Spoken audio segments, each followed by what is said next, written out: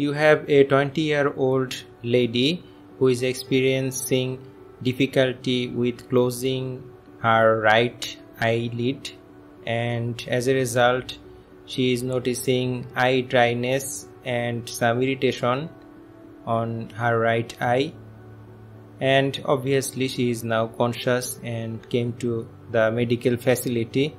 Now your task is to take brief history and do some brief clinical examination and then manage patient's concerns.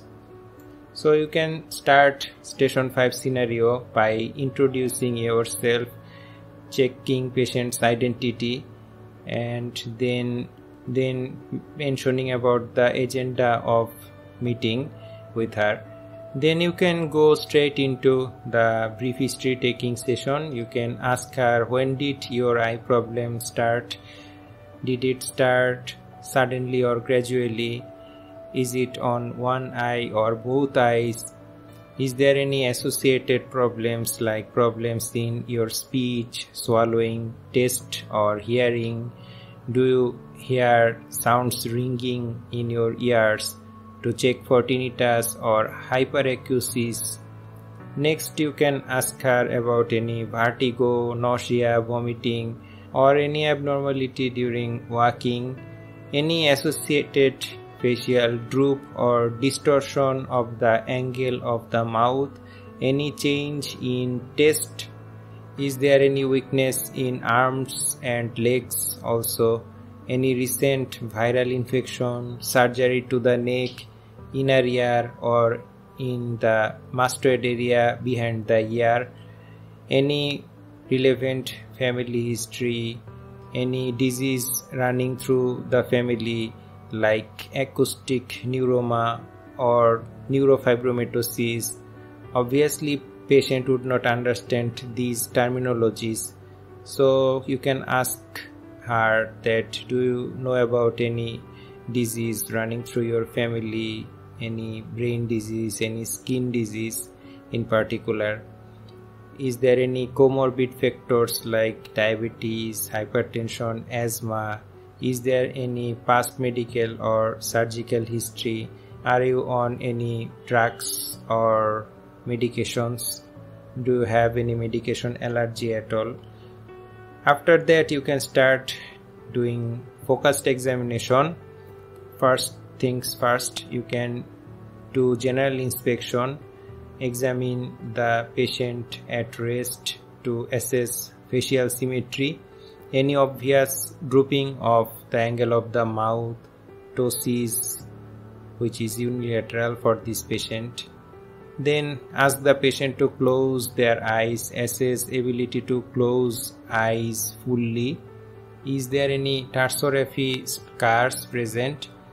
Dear candidates, tarsorrhaphy is the joining of part of or all of the upper and lower eyelids so as to partially or completely close the eye. Temporary tarsorrhaphies are used to help the cornea heal or to protect the cornea during a short period of exposure or disease.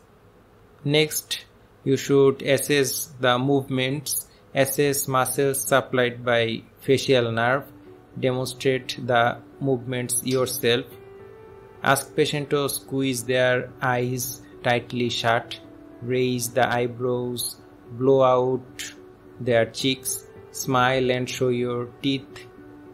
Then you can do some extra things like look behind the ear for a mastoid surgery scar, examine for any cranial scars from acoustic neuroma removal, assess for any hearing disturbance, and assess gait. Is there any cerebellar or ataxic gait in particular?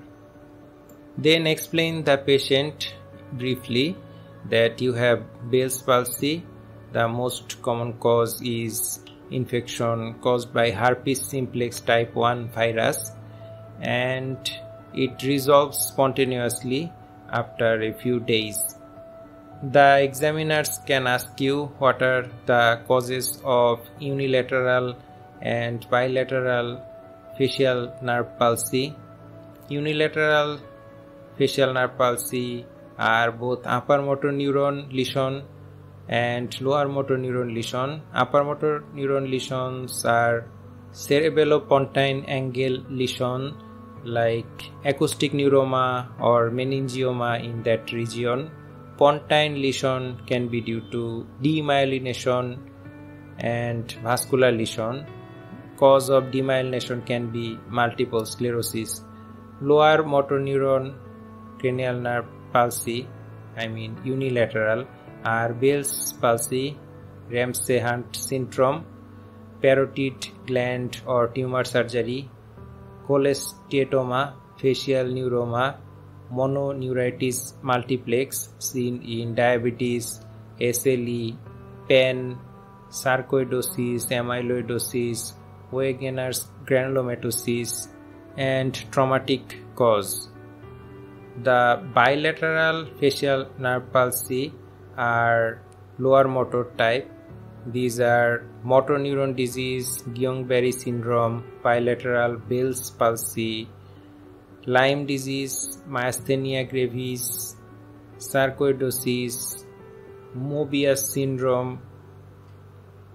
Next, examiners may ask you which condition is associated with acoustic neuroma. The answer is neurofibromatosis type 2, defect on chromosome 22q12.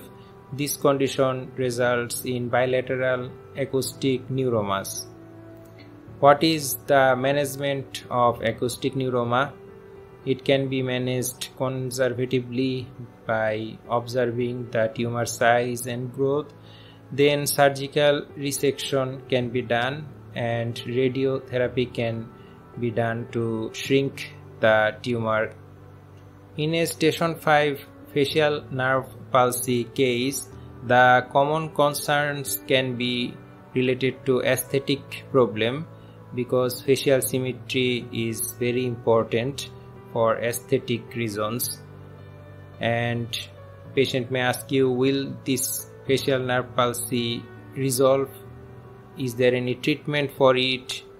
And if the patient is deaf, then he or she can also ask you, will the deafness resolve or will it be permanent? Is there any treatment in particular for deafness?